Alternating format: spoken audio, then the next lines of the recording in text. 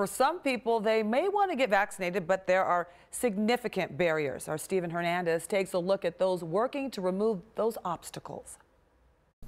I've always felt embarrassed. Maria Rodriguez knows what it's like to not being able to read.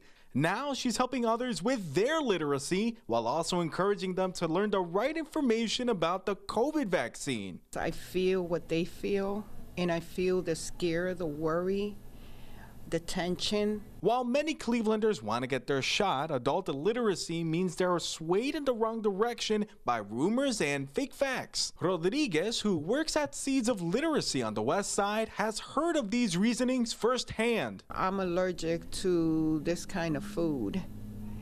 Oh, I'm not going to take the COVID because somebody told me if I take the COVID with my health issue, I'm going to die.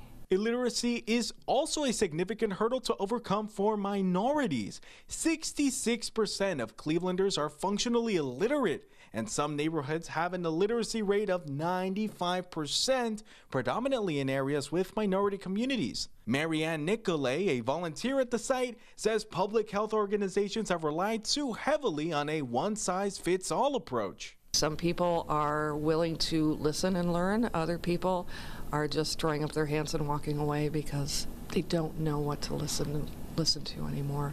Rodriguez has since been able to get her own dose of the vaccine, and she's hoping to use her experience to show other people the importance of getting vaccinated.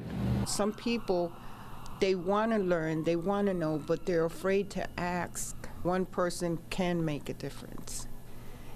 And if it has to be you, the first person, then you need to do it. In Cleveland, Stephen Hernandez, 19 News.